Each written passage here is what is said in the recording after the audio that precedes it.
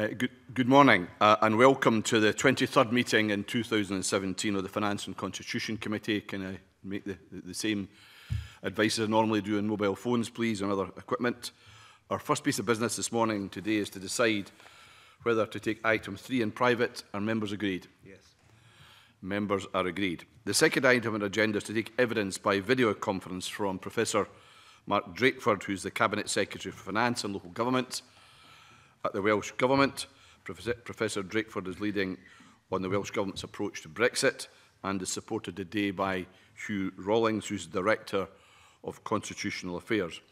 Now, I'm conscious Professor Drakeford has another appointment at 10:30, so we need to be grateful if members can keep their questions short and to the point. And I very warmly welcome Professor Drakeford to the meeting. Would you like to make a short opening statement, Professor Drakeford? Well, Chair, thank you very much. I'll just briefly set the context for what I imagine will be a major focus of discussion this morning, the withdrawal bill. And simply to say that I had a first opportunity to discuss the Great Repeal Bill, as it was then called, shortly after the UK government announced its intention to introduce such a bill, because it was discussed at a JMC European negotiation. And I said at that meeting that the Welsh Government hoped that the bill would be one that we could support, that we understood the need for a smooth transfer of the accumulated body of legislation accrued during our membership of the European Union to the set of circumstances we would face when we were no longer members of the Union, that we understood the need for corrective action to make sure that that acquired body of legislation could work effectively in the post-EU context, and that we understood the need for UK-wide agreements to make sure that trade and other inter-UK sets of arrangements could work smoothly in the post-EU context. And indeed, at that very first meeting, I was keen to offer the help of our officials and our lawyers to the UK government in shaping their legislation, because we certainly, and I'm sure you too, we spend our lives looking at the border lines between what is devolved and what is devolved. It's our meat and drink, and I'm quite sure that at Whitehall there are whole departments where this is a pretty peripheral part of what they normally need to think about, and we thought we had some expertise and some capacity that we could have contributed to help make the bill a bill that we could have supported. And I think our disappointment has been that despite being very clear that we set off in that constructive way, that those offers of help and those offers of engagement with the UK government have really not been taken up at all. As a result, we have a withdrawal bill that, as currently constructed, we cannot support, because at its heart, it has a way of going about things that is inimical to devolution. It tries to solve the problems that we agree are there to be solved by saying that the way to solve them is for the UK government to impose on us a set of solutions, rather than doing it in the way we advocated, which was to get around the table together the component parts of the United Kingdom and to create these solutions collectively, collaboratively, and by agreement.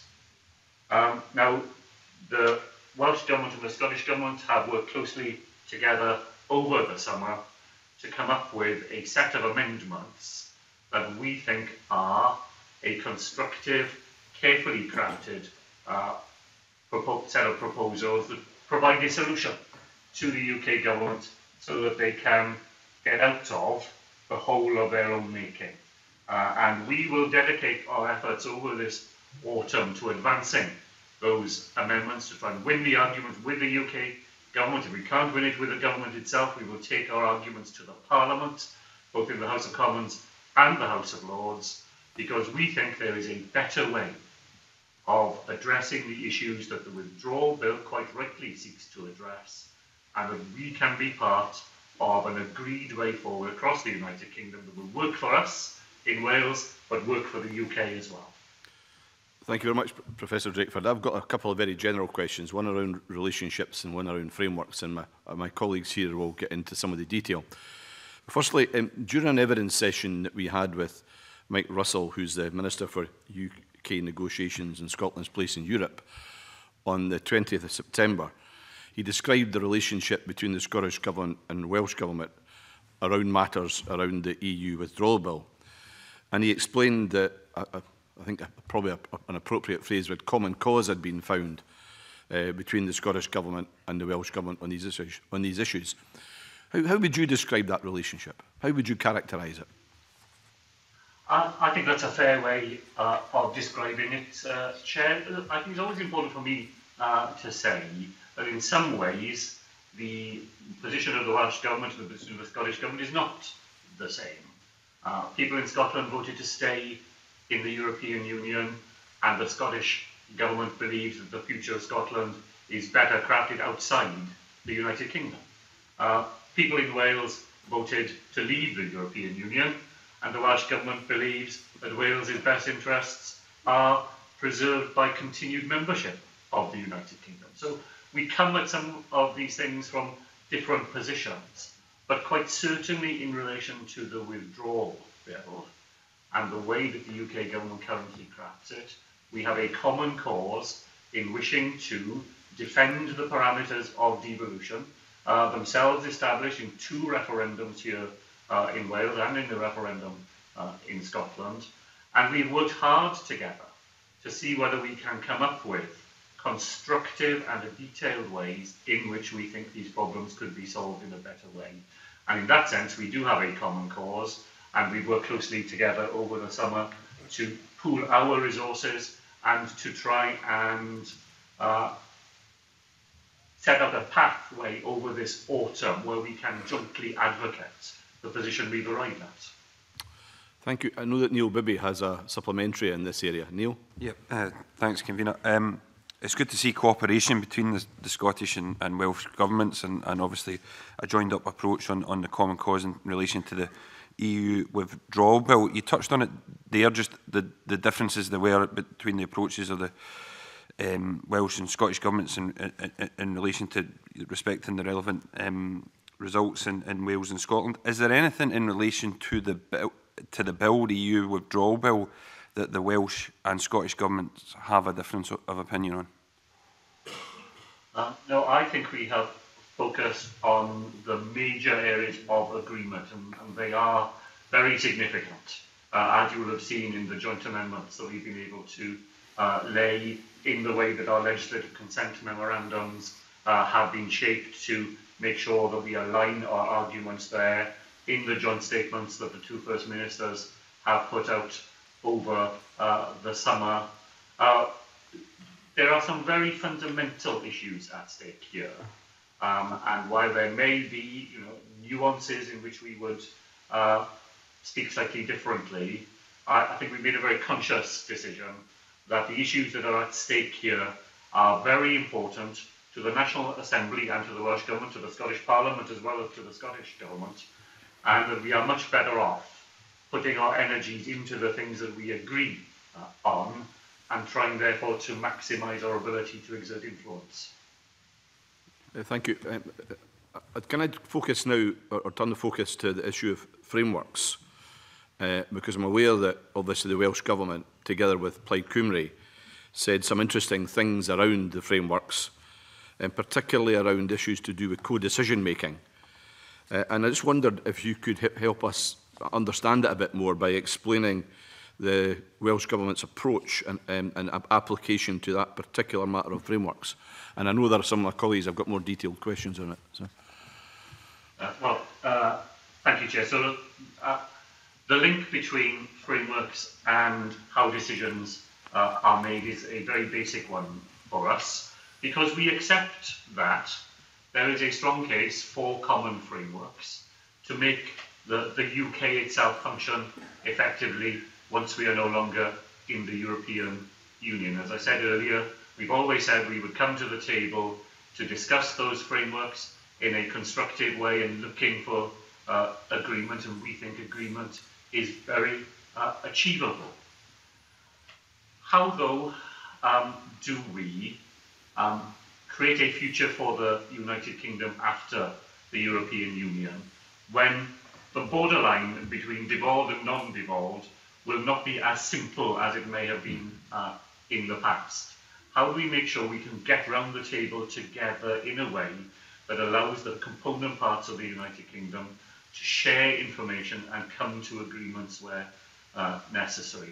And because our emphasis is on agreement, we published a paper, Brexit and Devolution, that tries to look ahead to the United Kingdom after the European Union. And we make a series of proposals there to develop the JMC into a formal Council of Ministers, where we would be able to come together as equals and to come to important agreements together. That's important to us because, as I say, from a Welsh Government's point of view, we believe in the continuation of the United Kingdom, and we want the United Kingdom to be able to function effectively. But our document is intended to be part of a debate rather than a definitive set of proposals. We are frustrated in a way that we are not able, apparently, to have the sort of discussion we think is needed about the future of the United Kingdom after the European Union. There's very little appetite in Whitehall to engage in such a set of discussions, and we felt it was important to publish a set of ideas in order to try and stimulate that debate and to see how people reacted to our ideas and how we might shape them further together. Thank you. I think Adam Tompkins would like to ask a question. Thank you, Convener, and good morning. Thank you for joining us. I want to ask you a bit more, if I may, Cabinet Secretary, about the detail of your understanding of the common frameworks that you've just been talking about with the Convener and others. The Scottish Government a few weeks ago published a list of 111 powers that is a list that was drawn up by the Cabinet Office. There's a list of powers that fall within devolved competence that are currently exercised at EU level. Now, I don't think anybody is suggesting that we need 111 common frameworks, but everybody seems to be suggesting, and you said in your opening remarks, Cabinet Secretary, that you understand the need for UK-wide agreements. So everybody seems to be agreed that there needs to be some common frameworks. Nobody's ever yet identified where we need common frameworks. Has the Welsh Government begun to think about the kinds of areas where we will need substantive common frameworks? And if so, can you identify or help us to identify what those areas might be? Well, thank you for that question. We also have a list provided by the Cabinet Office. It has 64 areas in the Welsh context reflecting the different range of devolution responsibilities. And yes, no, our starting point will be the one that you've articulated. We don't believe that all 64 areas require frameworks.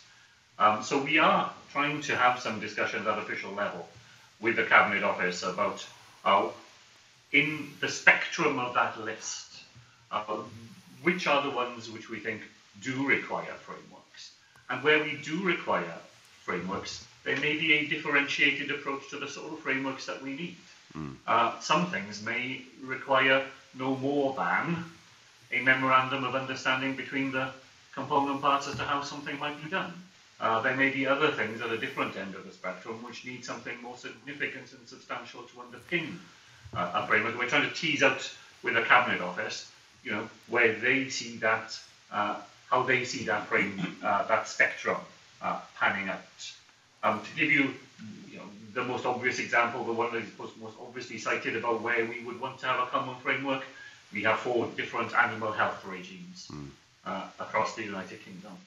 This is very alive in the minds of the National Assembly because one of the formative experiences of devolution in Wales within the first couple of years of devolution was the outbreak of foot and mouth disease that we faced here, and the need to coordinate animal health regimes has been apparent to us ever since. Now we completely agree. We would not want 4 different animal health regimes. So let's find a framework that allows us to make sure we can conduct that business in an orderly, agreed way. That's extremely helpful. Thank you. Can I just try and understand a little bit more what you mean by having a scale of different sorts of common frameworks, some of which could require nothing more than a memorandum of understanding, and some of which I think you just said might require something more significant. And can I ask you about what you mean by that? And in particular, do you mean this, that at the moment, it might be that there are no limits on the devolved competence of your Assembly or our Parliament to enact legislation in some of these areas that feature on this list of 64 or 111 powers. But might it be the case that there will have to be some limits on either legislative competence or executive competence in the two devolved nations in Scotland and Wales that don't currently exist in order to give legal effect to these common frameworks? Is that a position that the Welsh ministers are prepared to contemplate? I think we're prepared to contemplate it in this way. But I can imagine situations in which there would need to be some limits on the exercise of devolved competencies in the future, where we have come to an agreement about a common framework. So how would those limits be achieved? Well, our position would be this, that those limits would be achieved through the self-denying ordinance of Welsh ministers, having come to an agreement that required us to agree to some limitations, then we would do that by agreement. We would commit ourselves to doing that because we would have come to an agreement. What we would not be willing to contemplate would be a situation in which, having come to an agreement where some limitation on the use of current powers was part of that agreement, that the answer of the UK government would be to say, well, in that case, we'll take that power away from you because you've agreed now that you're not going to need it because you've come to an agreement with us. That wouldn't be our way of doing it. We would say, if we've come to an agreement and the agreement involves some limitation on the use of powers we have, we're committed to that agreement. And we would not use the powers that we have in a way that would violate that agreement. Why would we? We would just have come to an agreement. That's the mature way, we believe, of conducting relationships across the United Kingdom. And how would that agreement be enforced in the surely wholly unlikely event, but nonetheless we have to think about unlikely events, that it is somehow inadvertently breached by one party or the other? No, sorry, I'm sorry. Indeed. Look, we do set out in our paper ways in which we think those things would be resolvable. If you come to an agreement, but when in the implementation of the agreement you come to areas where people have different views about implementation, or indeed inadvertent ways in which things have not been observed, we set out a mechanism for being alert to those situations, for resolving them. We have dispute resolution mechanisms already within the devolution settlement. We think they need to be revisited and updated and so on, but we already have mechanisms we can work from. They're agreed mechanisms, and we have a joint responsibility for policing and enforcing them. It cannot be the answer to say the 3 of the 4 partners surrender the ability to police and enforce to one partner around that table. Indeed, but you do accept in principle that there might be a need for additional limits on legislative and executive competence in Scotland and in Wales in order to give legal effect to the common frameworks that need to be negotiated. Provided that is done in the way that I described, for a self-denying ordinance, that you agree that limitations may be necessary, you agree what those limitations would be, and then you voluntarily abide by them, and then you have a backup set of mechanisms to make sure that the voluntary agreements you've entered into are effectively delivered. Thank you very much. Of course, before we get to agreeing any common frameworks, there are significant issues to overcome in the EU withdrawal bill, and I know that Marie Todd would like to ask you some questions about that particular issue, and Clause 11 in particular. Thank you, Convener, and thank you for your time this morning. Clause 11 is a new limitation on the power of the Scottish Parliament. Can you tell me a little bit more about why it's causing concern and what progress has been made to resolving that? Well, Clause 11 is one of the fundamental reasons why we would not be able to recommend the National Assembly of Wales to give its consent to the UK government to legislate in this area, because it is the most significant place where the debate that we have just outlined plays out. So our position is this. There are a set of devolved responsibilities that have been in the National Assembly for Wales since 1999.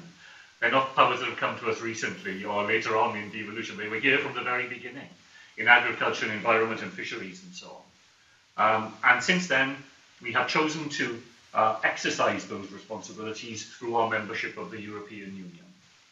When the European Union is no longer part of our landscape, those powers haven't gone anywhere. They will rest where they have always been.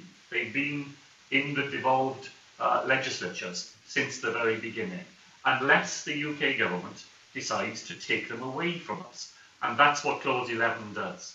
It rolls back devolution.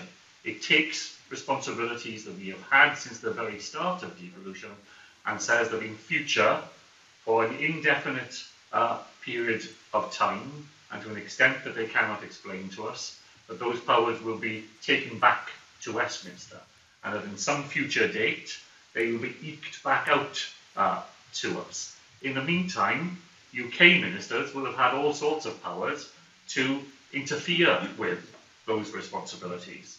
So we don't know when we will get powers back, and we don't know what those powers will look like by the time they come our way again.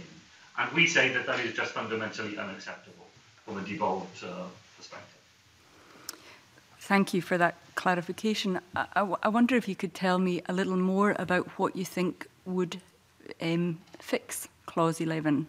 So does it have to be removed entirely? Are there ways it could be amended to make it palatable? It is such a fundamental attack on the devolved parliaments. Well, we believe that the amendments that we have jointly sponsored with the Scottish Government provide a different and much preferable way of resolving the issue that Clause 11 attempts to resolve. I mean, it rests in the way that I've tried to rehearse on an approach that says that the way to make sure that there is an orderly conduct of business across the United Kingdom after the European Union is to do so by agreement, to bring the component parts of the United Kingdom together to agree on ways in which we would conduct these important areas in the future, and then having come to an agreement, to move forward in a mature way to implement that agreement.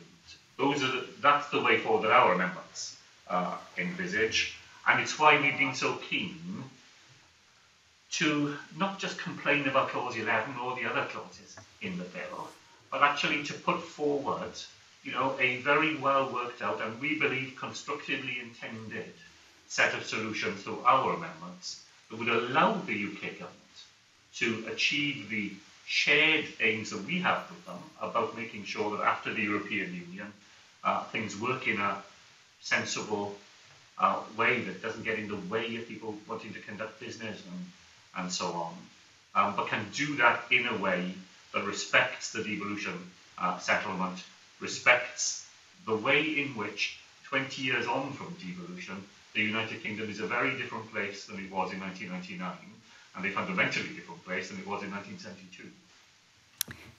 Can I ask one final question? Can you envisage a way forward in which the Welsh Parliament could consent to the EU withdrawal bill if there is still Clause 11 in there? Chair, I think if Clause 11 was unamended, then it's very difficult indeed for me to imagine a situation in which our First Minister would be able to recommend to the National Assembly that it gives its legislative consent, because it would be to invite the National Assembly of Wales to connive in its own diminution. And I don't see it doing that. Thank you. Murdo Fraser has a supplementary in this area. Thank you, Convener. Just as a follow-up to Marie Todd's questions, just so I'm clear in my own mind as to what the Welsh Government's position is. Is it your contention that there are powers currently being exercised by the Welsh Assembly that would be taken away if the bill were to pass into law unamended? I'll just ask Hugh to make sure you get the definitive legal answer on that point, sir. Chair, I think the position is, well, obviously, as the Cabinet Secretary has laid out, the powers, as the Welsh Government sees them, lie with the Welsh Government and the National Assembly. They are subject to the constraint that the powers must be exercised compatibly with European Union law at present. When we leave the European Union, what the bill envisages is that a new substantial body of law deriving from the UK's membership of the European Union becomes unamendable by either the Welsh ministers or the National Assembly, and that even though that body of law may involve devolved matters. And in those circumstances, you have a substantial block of law, if you like, that is not subject to modification by the devolved institutions. And that represents a fundamental problem, I think. Right. So just so I understand this clearly, there is currently, in your view, a constraint on the operation of the Welsh Assembly legislating, which is EU law. That constraint would be replaced in terms of this bill with a constraint exercised by Westminster instead of the EU. But you're not saying that where the Welsh Assembly currently has the power to legislate without constraint, that will somehow be restricted or removed by this bill?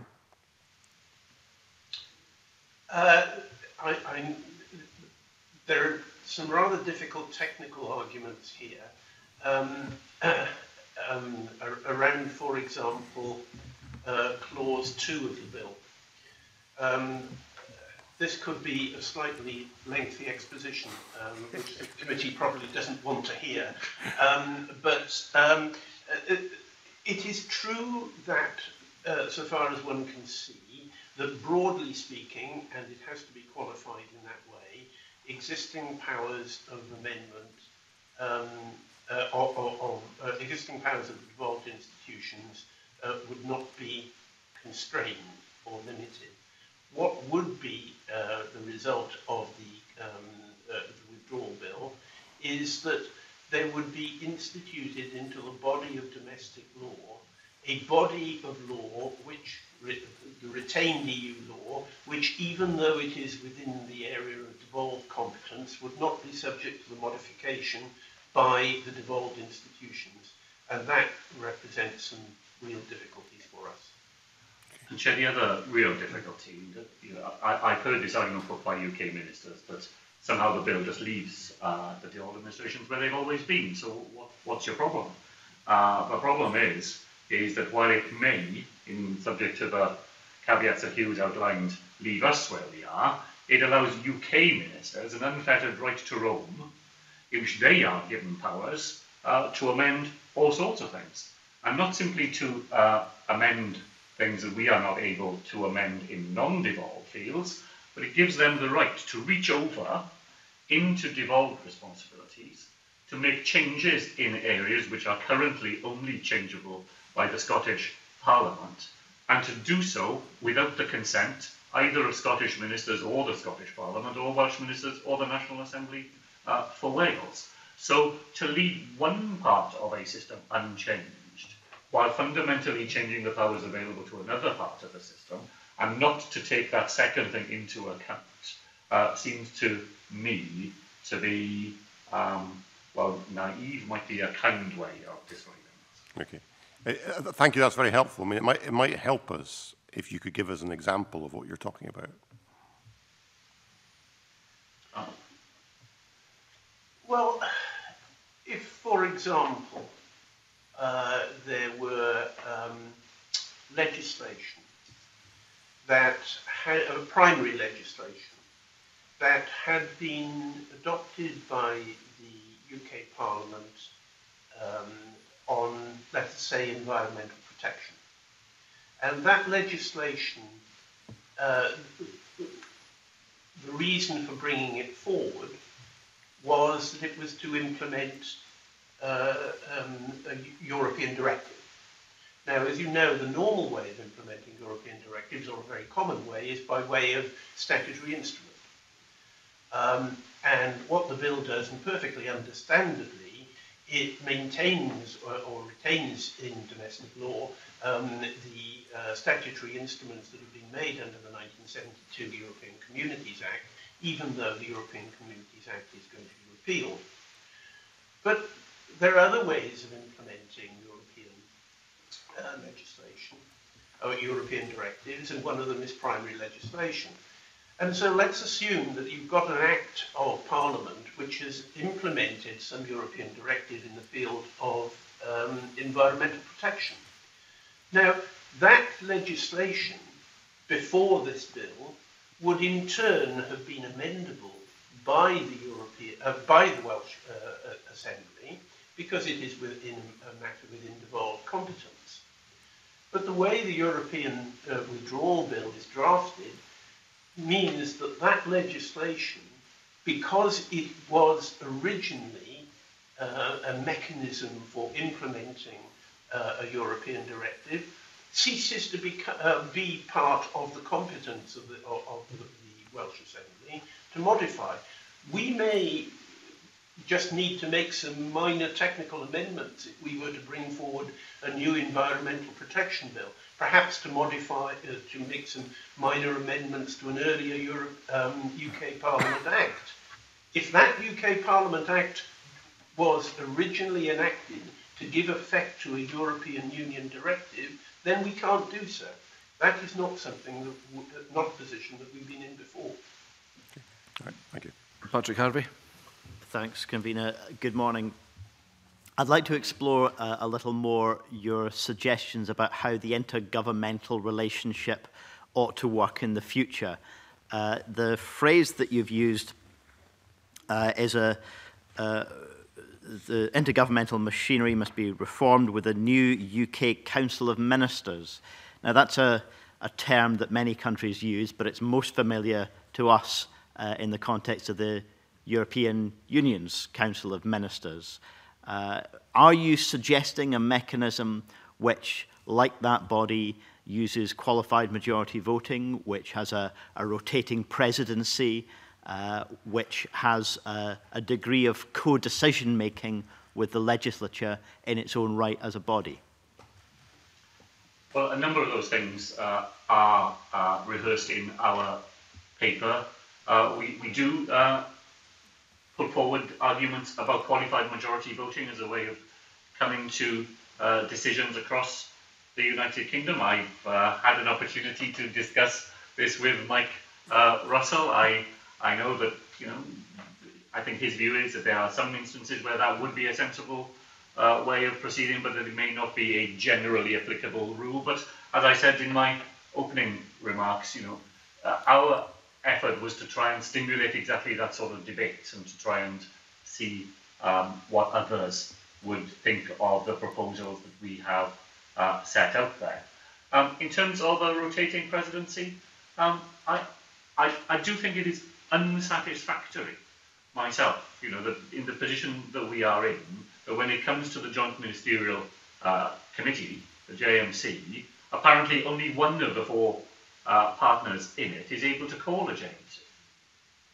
And that doesn't seem to me to be a sustainable way of conducting inter-UK relations in the future. So we look to try and amend some of those ways of doing things, and just to try to say that co-decision making, it's a difficult concept sometimes for our UK colleagues to grasp, particularly those who continue to have a sort of grace and favour approach to devolution and a clear sense of hierarchy in which one of the partners is in charge. But we say that isn't the UK of the future. It can't be. It reflects days long gone, really. We need a different approach to it, based on mutual respect, based on coming together, and then we think that will be a stronger set of outcomes. I can understand the argument that you're making, and it's many aspects of it are familiar from some of the complaints that Mike Russell has made about the operation of the JMC. This is a situation that we've had outlined to us before, and I hope that we have the opportunity to put some of those questions to UK ministers at some point as well.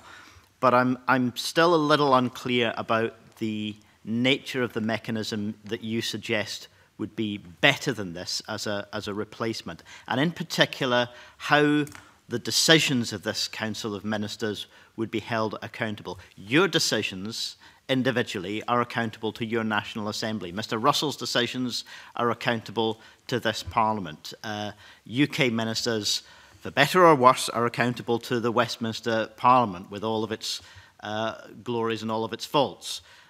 How are the decisions of this Council of Ministers to be held accountable, or would an agreement signed up to by ministers in this body then simply be something that parliaments and assemblies throughout these islands simply have to live with?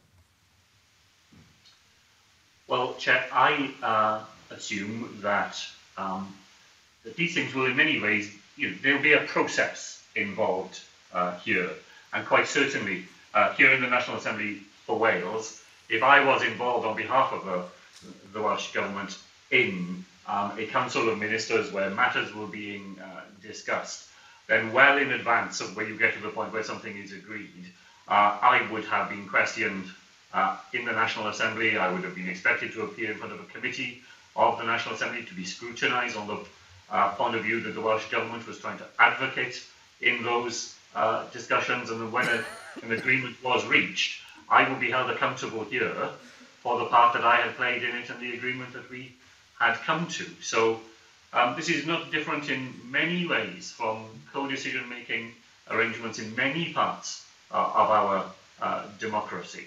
Many years ago, I used to represent a Cardiff council on the South Wales Police Authority with 4 other local authorities. We had to come to agreements there, and when I came back to the council in Cardiff, I would be questioned on how I had stood up for the interests of Cardiff citizens in coming to those agreements. It's a very common way in which we manage to pool our sovereignty in the way that I know Mike Russell put it.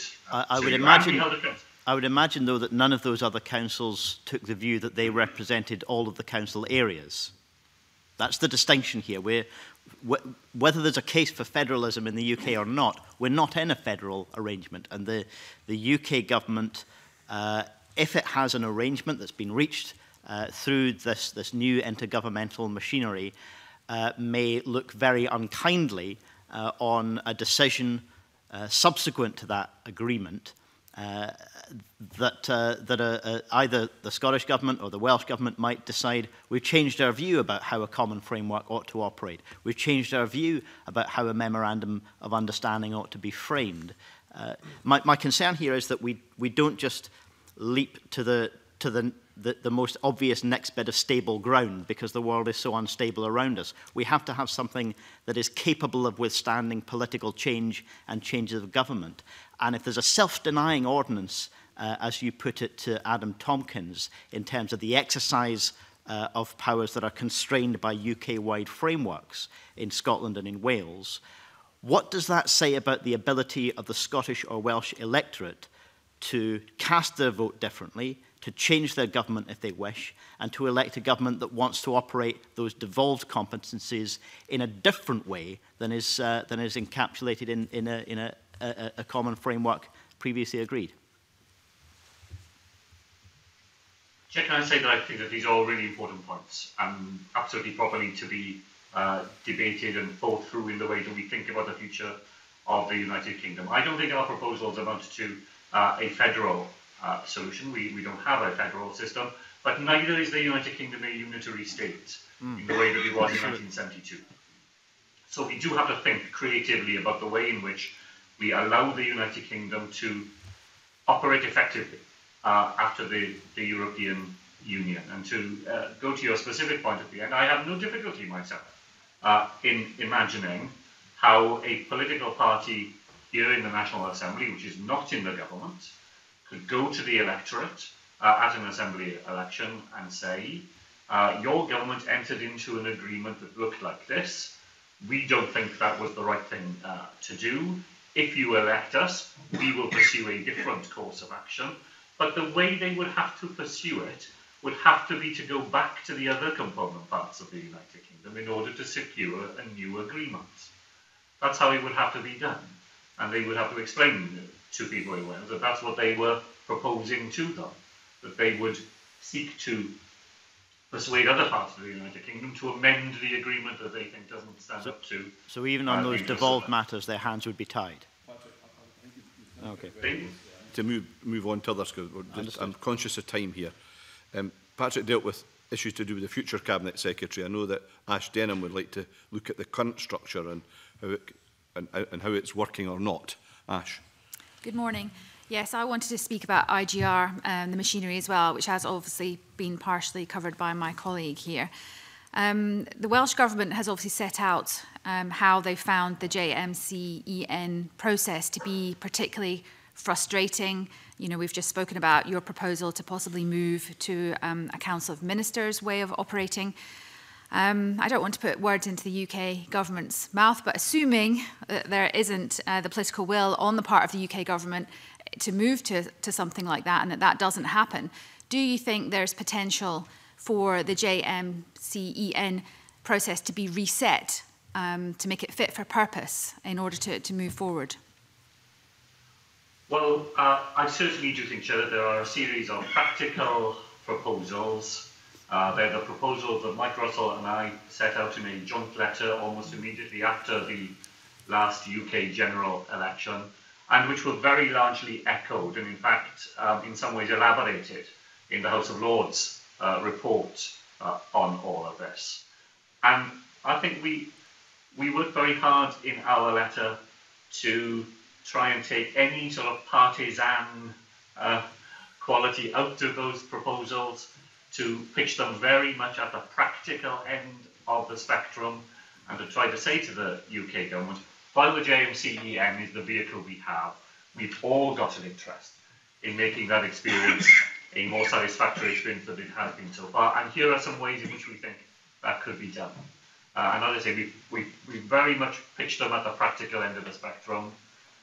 We hope that when the JMC reconvenes, that some of those ideas will have been taken up, because I can't imagine that the JMCEN has been a satisfactory experience for any of the people who've been around that table, including UK government. So I believe I'm right in remembering that one of the practical suggestions was that agendas be, circulated in advance. Have you received an agenda for the next meeting as yet? Do you know what you're expecting to discuss at that meeting? Well, I have seen an agenda. It's being discussed at official level, and I think we're quite close to agreeing what that agenda should be. So that's an advance.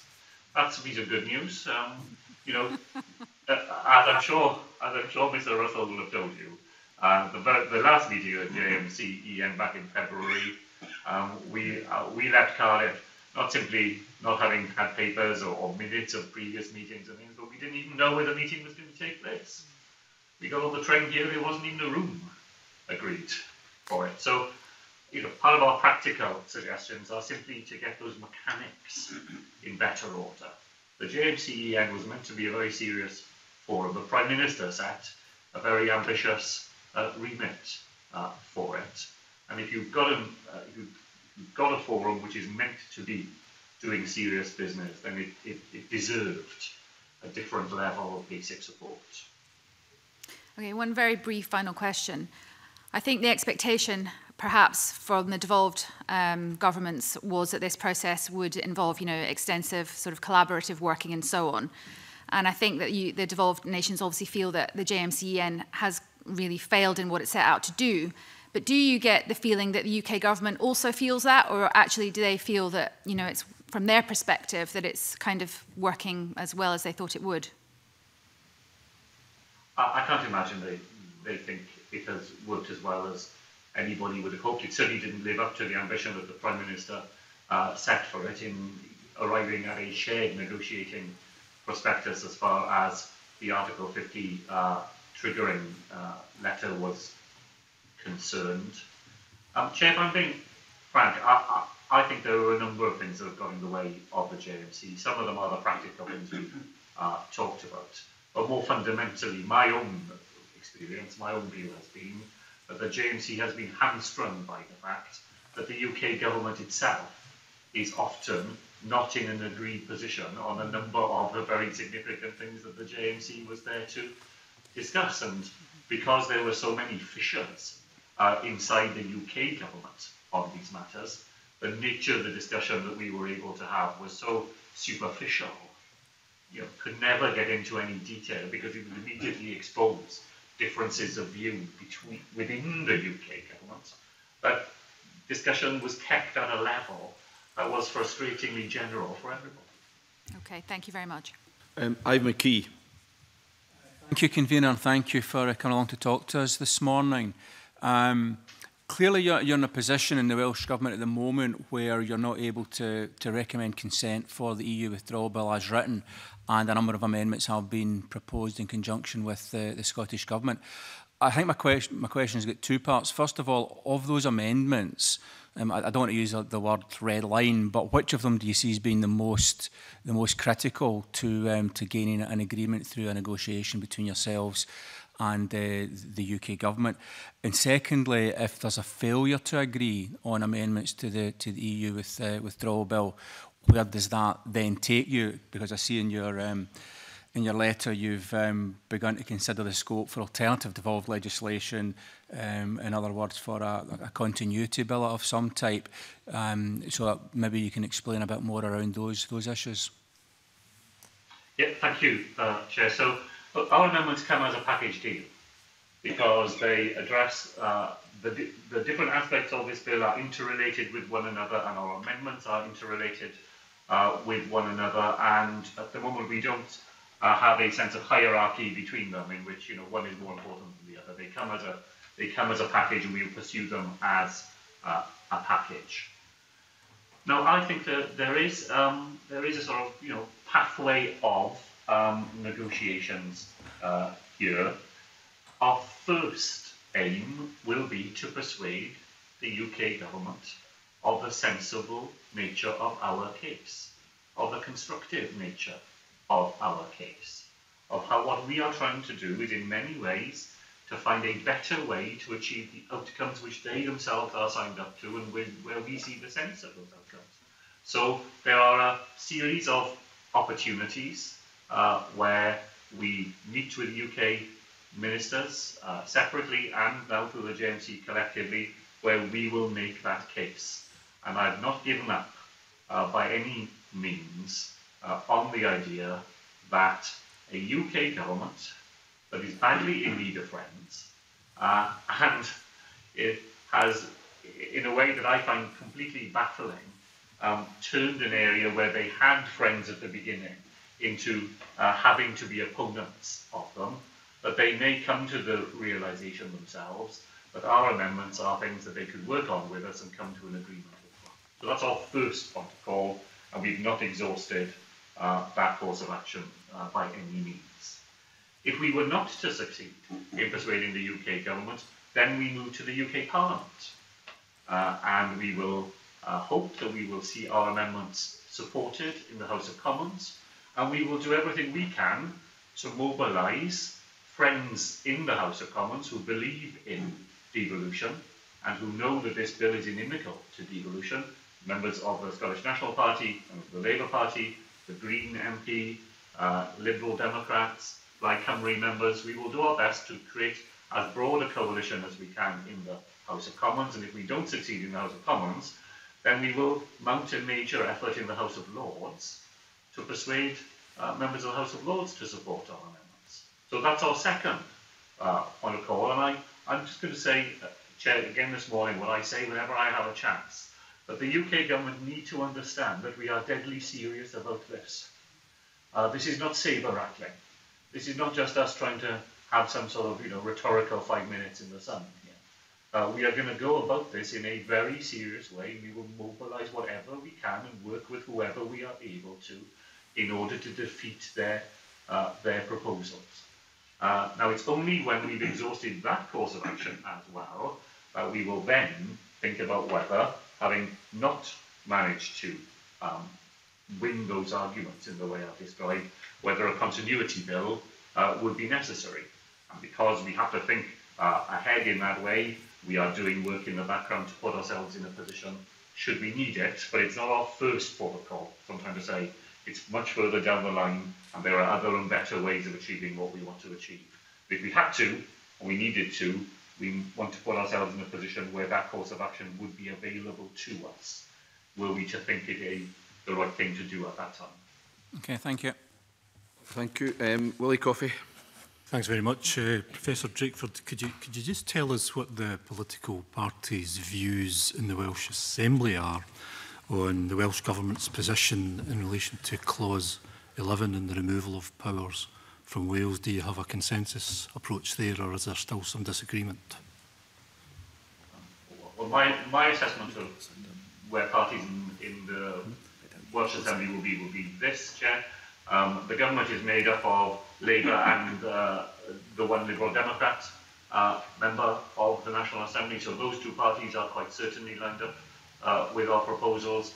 We have worked closely with Plaid Cymru in the Brexit context. We have a joint committee that we have with them, and we published our very first white paper on Wales's position on Europe jointly with Plaid Cymru, and I'm quite confident that we would have the support of all Plaid Cymru members in the National Assembly for the amendments that we have outlined. We have UKIP members in the National Assembly whose position is a good deal more difficult to predict. But even UKIP members in the Assembly have made speeches setting out their belief in the integrity of the devolution settlement. So it will be interesting to see how far they take that course of action. And as far as the Welsh Conservatives are concerned, the First Minister here made a statement on Brexit matters on the floor of the Assembly within the last 10 days. And the Conservative spokesperson on this matter made an offer during that discussion to have a meeting with the government to explore our amendments and to see whether there was any common ground that they could align themselves with to. And that meeting has now been arranged, will happen later this week. And I can't anticipate the outcome of it, but it was a significant offer that I think that was made. Okay, thank you. No, Neil Whitby. Thanks, Convener. We discussed in detail this morning the need to improve inter-UK relations, and you described earlier there was little appetite in Whitehall for doing that. You've rightly, I think, suggested that we should have a convention on the future of the United Kingdom in the longer term to look at ways of improving the governance of the UK. I wonder if you could explain a little bit more about how you see that working. I know you're talking about trying to achieve cross-party support and civil society consensus for changes across the UK.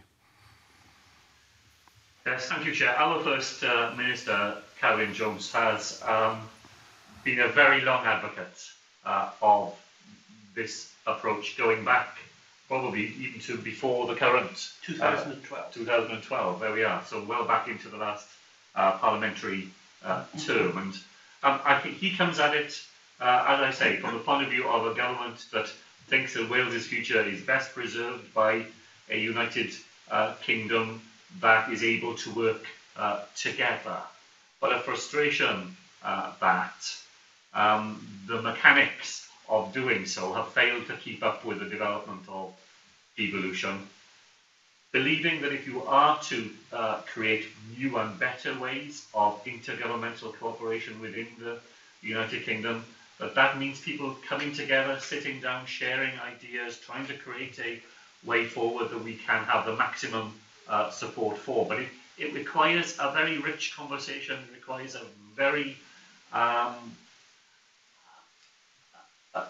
very real willingness to think creatively about ways in which we can make sure the United Kingdom has a successful future, and a frustration, really, that it has been difficult to get that conversation going to the extent that we think the urgent need for it has been there, and the urgency of the need has very much been increased by the fact that a series of mechanisms we've been able to rely on through the European Union will not be available to us in the future. I take it then you would encourage all governments and all parts of the UK and all parties then to back the idea of coming together in a convention? Well, different ways in which that could be done, Chair, you know, a speakers convention, an intergovernmental convention, but we believe that the need to have those conversations are very real, and that exiting the European Union makes them even more necessary. I've got one final question from Adam Tompkins. Thank you very much. In your Brexit and devolution paper published in June, the Welsh Government said that withdrawing from the European Union in a matter that respects and accommodates devolution is, and I quote, straightforwardly achievable. That's what you said in June, and I agree with you. Do you still hold to that view? Our amendments to the bill set out that straightforward way of doing so. All right, thank you very much. Okay, can I thank Professor Drakeford and Hugh Rawlings for taking time to give us evidence today. At the start of the meeting, we agreed to take the next item in private, but can I just say that that was a very useful, informative and very constructive session, and I'm very grateful for the time you've given us, and I now close this part of the meeting. Thank you very much. Thank you very much for the questions as well.